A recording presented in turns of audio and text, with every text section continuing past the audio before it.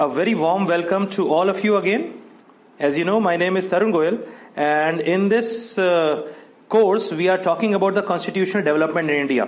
यानी कि जो आज का जो कॉन्स्टिट्यूशन है उसका बैकग्राउंड क्या है. जब ब्रिटिशर्स हुआ करते थे उन्होंने कैसे कैसे इंडिया के कॉन्स्टिट्यूशन को बनाने में अपना रोल प्ले करा, कैसे यहाँ पर ईस्ट इंडिया कंपनी हुआ करती थी, तो उससे रेगुलेट करने के लिए ब्रिटिश पार्लियामेंट ने क्या क्या टाइम टू टाइम एक्ट्स बनाए, वो सब चीज़ों को हम लोग देख रहे हैं. और प्लस 1858 के बाद जब डायरेक्ट ब्रिटिश गवर्नमेंट इंडिया में आ गई थी रूल करने के लिए, तब उसके बाद क्या कानून बने. We are talking about all these things. That means we are talking about the constitutional development in India. UPSC के लिए this particular topic is very very important. You talk of any exam conducted by UPSC और you can say state public service commissions, तो constitutional development in India से एक question आप expect पक्का कर सकते हैं, राइट. तो we are going to talk about this thing.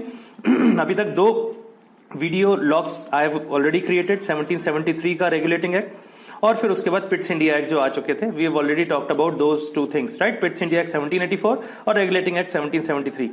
तो इस पर्टिकुलर वीडियो लॉग में we are going to talk about the act of 1786 and the charter act of 1793, right. तो let's start with the topic. जो सबसे पहले आ रहा है वो आ रहा है एक्ट ऑफ 1786. Now, सबसे पहले इस पर्टिकुलर एक्ट को लाने का, it was a supplementary act which was passed in 1786 as it is mentioned over there. और इसका ऑब्जेक्टिव जो था, जो एम था, दैट वाज वेरी सिंपल कि कॉर्नवालिस को, जो लॉर्ड कॉर्नवालिस थे, इन्हें इंडिया में किसी भी तरीके से लेके आना चाह रहे थे ब्रिटिशर्स, ताकि इंडिया में इन्हें सेकंड गवर्नर जनरल बनाया जा सके बंगाल का, राइट. तो ऑब्जेक्टिव ये था टू अपीज कॉर्नवालिस. तो कॉर्नवालिस की अपनी डिमांड थी. कॉर्नवालिस वाज द पर्सन जिन्होंने यूके की तरफ से, इंग्लैंड की तरफ से अमेरिकन वॉर ऑफ इंडिपेंडेंस में पार्टिसिपेट करा था. वो बात अलग है कि eventually the Britishers were defeated और इवेंचुअली यूएस या अमेरिका जो है वो इंडिपेंडेंट हो गया था in the year 1776. American war of independence 1776 आपने देखी होगी. तो उन्हीं कॉर्नवालिस को इंडिया में लेके आने के लिए इनकी कोशिश थी. तो इन्होंने अपनी कुछ शर्तें रखी थी कि जो इनकी एग्जीक्यूटिव काउंसिल थी, जो गवर्नर जनरल इन काउंसिल थी, उसे ये ओवरराइड कर सकें, यानी कि अपनी बात को मनवा सकें. वीटो सॉर्ट ऑफ रहे इनका अंडर स्पेशल सर्कमस्टेंसेस. एक तो ये वाली चीज इनकी बात मानी गई. और दूसरा important point, he was also made the commander in chief. तो कमांडर इन चीफ भी इन्हें कर दिया गया और ओवरराइड इन्हें अलाउ कर दिया गया अपनी एग्जीक्यूटिव काउंसिल को करना, अनडाउटेडली इन स्पेशल सर्कमस्टेंसेस. तो इस तरीके से ये जो ब्रिटिश गवर्नमेंट थी, it was like successful in appeasing Cornwallis to become the second governor general of India. तो 1786 का तो एक्ट सिर्फ इतना ही है कि इसका ऑब्जेक्टिव अगर एग्जामिनर पूछता है तो वही पूछेगा कि ऑब्जेक्टिव क्या था. कॉर्नवालिस को अपीज करना ऑब्जेक्टिव था और इन्हें ओवरराइड अपनी कर सकते थे एग्जीक्यूटिव काउंसिल को और कमांडर चीफ बना दिया गया, राइट. तो this is the act of 1786. इससे रिलेटेड नॉर्मली क्वेश्चंस बहुत कम आते हैं. Now moving on to the next thing, this was the Charter Act of 1793. इससे related questions yes you can expect. वैसे तो प्रैक्टिकली फ्रैंकली स्पीकिंग यूपीएससी है, तो UPSC में जिस पर्टिकुलर पार्ट में से आप सोचते हो कि यह क्वेश्चन बहुत मुश्किल से फ्रेम होगा, तो यूपीएससी नॉर्मली उसी पर्टिकुलर पार्ट में से क्वेश्चन फ्रेम करता है. यूपीएससी का यूएसपी है, as you know. But talking about this charter act of 1793, अगर इस पर्टिकुलर एक्ट को हम ध्यान से देखें तो इसमें कंपनी, आपको पता है, जो ईस्ट इंडिया कंपनी बनाई गई थी, it was a monopoly company, है ना. इंडिया के लिए और ईस्ट के लिए जो कंपनी बनाई गई थी, मोनोपोली कंपनी थी. तो इसकी मोनोपोली को सिर्फ 20 साल के लिए कहा गया और कि अगेन अगले 20 साल तक आपकी मोनोपोली रहेगी. उसके बाद आपकी मोनोपोली जो व्यापार की थी, जो ट्रेड की थी, that will be taken away. तो ये तो इंपॉर्टेंट पॉइंट है. 20 ईयर्स के लिए मोनोपोली को कंटिन्यू कर दिया गया. देन जो बोर्ड ऑफ कंट्रोल बना था, I hope you remember, board of control जो कि पिट्स इंडिया एक्ट में क्रिएट हुआ था. तो बोर्ड ऑफ कंट्रोल के जो भी खर्चे थे वो सारे के सारे अब ये हुआ कि भैया इंडियन रेवेन्यू से निकालने हैं. यू हैव टू जो भी खर्चे उसमें थे, एक प्रेसिडेंट था, बाकी मेंबर्स थे, तो वो सारे के सारे लोग अब जो अपनी सैलरीज लेंगे, एक्सपेंसेस लेंगे, दे were all to be charged on Indian revenue. Hindustan से जो कमाई होगी उसमें होगा. इसमें यह था कि और भी एक पर्टिकुलर स्लॉट डाला गया था कि सारे एक्सपेंसेस के बाद कंपनी को, ब्रिटिश गवर्नमेंट को 5 लाख रुपीज एनुअली पे करने थे. आई रिपीट, इसमें लिखा नहीं है, ध्यान से सुन लीजिएगा, इसमें अपने नोट्स में ऐड कर लीजिएगा इसे बाद में, कि द कंपनी हैड टू पे the British government 5 lakh rupees में है, पाउंड में नहीं है, from the Indian revenue annually. ठीक है ना. तो ये भी एक पर्टिकुलर चीज आप इसमें ऐड कर लीजिएगा, राइट. देन गवर्नर जनरल को एक्सटेंसिव पावर्स दे दी गई थी अपने सबऑर्डिनेट प्रेसिडेंसीज के. ये पहले भी हमने डिस्कस करा था. इस पर्टिकुलर चीज को इन्होंने दोबारा से कहा कि जो बॉम्बे और मद्रास प्रेसिडेंसी थी वो ने प्रॉपर सबऑर्डिनेट कर दिया गया था गवर्नर जनरल ऑफ बंगाल से. Right. Governor general of Bengal मतलब इस टाइम में Lord Cornwallis was the governor general of Bengal, right. तो एक तो ये पर्टिकुलर चीज थी। इसमें एक और पॉइंट जो आप याद रख सकते हैं, which is not mentioned over है, इसमें लिखा तो नहीं है but you can remember this, कि जब गवर्नर जनरल जब बॉम्बे या मेड्रास प्रेसिडेंसी में प्रेजेंट होते थे उस टाइम में वो सुपरसीड कर जाते थे अथॉरिटी में गवर्नर्स ऑफ मेड्रास और बॉम्बे से। आई मीन आप बात को समझ रहे होगे, टेबल ऑफ प्रेसिडेंस आपने पढ़ा होगा इंडियन पॉलिटी में, तो वही वाली चीज थी कि जब governor general of Bengal Bombay या मेड्रास में होते थे तो उस टाइम में उनके सामने अगर गवर्नर ऑफ मेड्रास और बॉम्बे थे तो वो इंपॉर्टेंट नहीं थे, वो सुपरसीड कर जाते थे, यानी उन्हें ज्यादा प्रेफरेंस मिलती थी, तवज्जो मिलती थी as compare to the governors of Bombay and Madras. तो इसमें गवर्नर जनरल को सुपर पावर्स दे दी गई थी, हिसाब से देखेंगे, कोशिश करें। अगेन एक और भी बात थी, जब गवर्नर जनरल बंगाल से एब्सेंट होते थे, जब वो बंगाल से बाहर किसी काम से जाते थे, तो he could actually appoint a vice president. अपने जो काउंसिल के मेंबर्स होते थे उनमें सिविलियन मेंबर्स से he could appoint a vice president also. तो ये भी एक पर्टिकुलर पॉइंट आप ऐड कर लीजिएगा, लिख लीजिएगा अपने नोट्स में, कि गवर्नर जनरल जब बंगाल से एब्सेंट होते थे तो वो एक वाइस प्रेसिडेंट अपॉइंट कर सकते थे from the civilian members of his council, right. तो ये भी एक पर्टिकुलर चीज आती है गवर्नर जनरल ऑफ बंगाल से रिलेटेड, जो इंपॉर्टेंट पॉइंट है, right. Then the governor general और जो गवर्नर्स थे जो प्रेसिडेंसीज के थे, now they could override the decisions of their respective councils.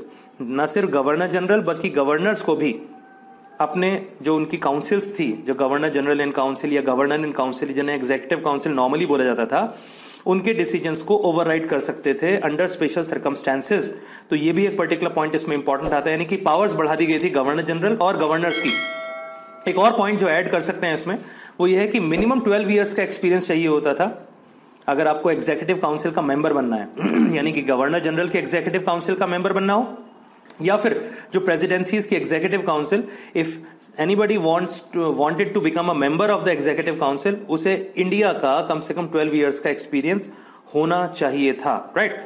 तो ये भी एक पर्टिकुलर पॉइंट आ जाता है इस पर्टिकुलर चीज में।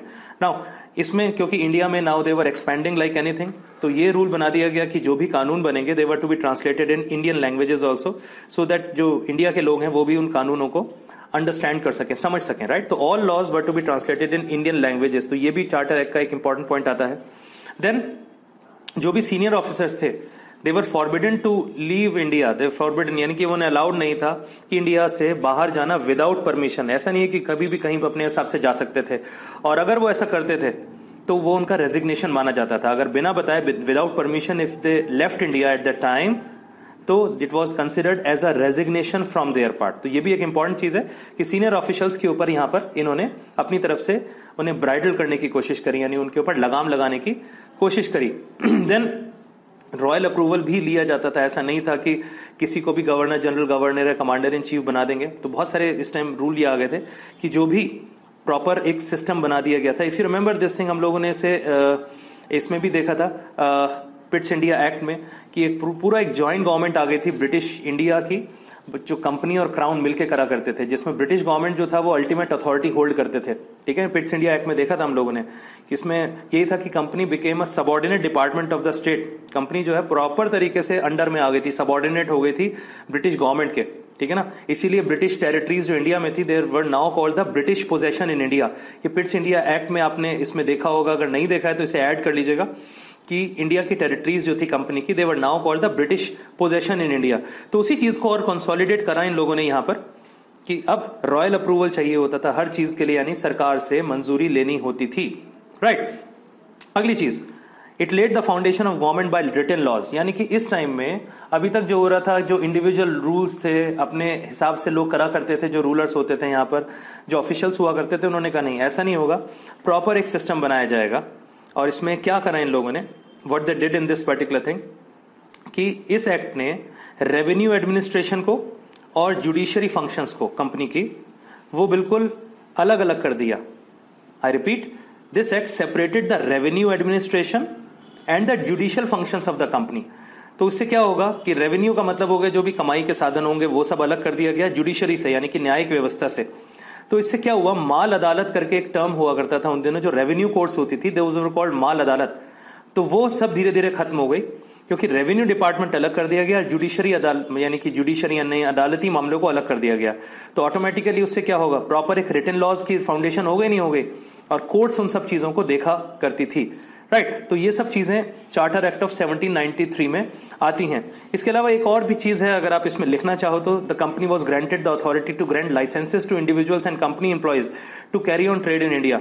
यानी कि कंपनी जो थी उसे एक पावर दी गई कि आप जो हैं लाइसेंस दे सकते हैं, चाहे इंडिविजुअल्स हों चाहे कंपनी के एम्प्लॉयज हों, वो इंडिया में अगर व्यापार करना चाहते हैं। और इस चीज को प्रिविलेज बोला जाता था, दिस वाज कॉल्ड प्रिविलेजेस या कंट्री ट्रेड बोला जाता था।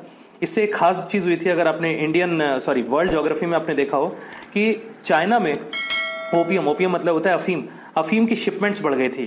तो ये भी एक पर्टिकुलर चीज है, अगर आप इसे देखेंगे। प्रॉपर ये कॉन्स्टिट्यूशनल डेवलपमेंट का पार्ट क्योंकि नहीं है, तो इसलिए हम बहुत डिटेल में इसमें नहीं जा सकते। All I can tell you कि इस एक्ट की वजह से एक पर्टिकुलर चीज जो हुई थी वो ये था कि चाइना में जो शिपमेंट हो रही थी ओपियम की, अफीम की, वो बढ़ गई थी because of certain rules and regulations which were made under the charter act of 1793। तो इसे अगर समअप करें चार्टर एक्ट को 1793 के, दो तीन चीजें हैं। फर्स्ट थिंग, कंपनी की मोनोपोली 20 साल के लिए बढ़ाई गई। दूसरी चीज, जो भी खर्चा हो रहा था बोर्ड ऑफ कंट्रोल का, वो इंडियन रेवेन्यू से चार्ज हो जाने लगा, ठीक है। गवर्नर जनरल को पूरी पावर दे दी गई सबऑर्डिनेट प्रेसिडेंसीज के ऊपर, पहले भी था ये, इसमें और इन्होंने एनहेंस कर दी इस पावर को, ठीक है। वो हमने बताया कि अगर प्रेजेंट होते थे वो मेड्रास या बॉम्बे में तो उनके पास ज्यादा पावर थी, राइट। देन इसमें देखा हम लोगों ने कि गवर्नर जनरल और गवर्नर्स को अब अपने जो रिस्पेक्टिव काउंसिल्स थी उनकी, एग्जीक्यूटिव काउंसिल्स, उनकी डिसीजंस को वो ओवर रूल कर सकते थे under special circumstances. Then Indian languages में कानून सारे बनने लगे।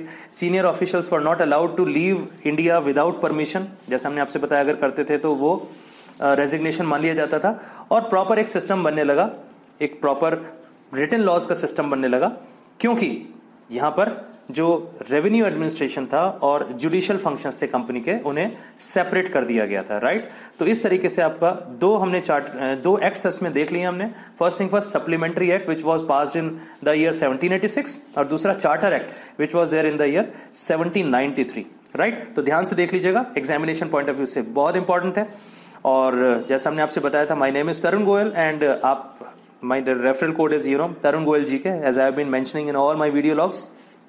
इस पर्टिकुलर रेफरल कोड को यूज करके आप अनअकैडमी प्लस पे जितने भी कोर्सेज रन हो रहे हैं, लाइव सेशंस, वहां पर बहुत क्वालिटी लाइव सेशंस है, इंडिया के top educators are teaching over there, तो you can get 10% discount on the total amount which you have to पे टू अनअकैडमी प्लस, राइट। तो इसमें एडवांटेज भी मिल सकता है आपको इस पर्टिकुलर चीज का, बट प्लीज आप वीडियोस को ध्यान से देख लीजिएगा। और वीडियोस को ध्यान से देखते हुए at the very same time you need to have your pen copy also along with you, ताकि जो एक्स्ट्रा पॉइंट्स हम बोल रहे हैं which are not written over there, you can add those particular extra points there and then, ठीक है। आप लिख लीजिएगा उन पर्टिकुलर एक्स्ट्रा पॉइंट्स में यहाँ पर, राइट। तो thank you for watching the whole video log, और सब्सिक्वेंट वीडियो लॉग्स में I will be talking about the next charter acts, जो कि 1813 का, 1833 का, हम लोग बात करेंगे 1853 का। Will be talking about all of them in the next video logs. Thank you for watching and bye bye.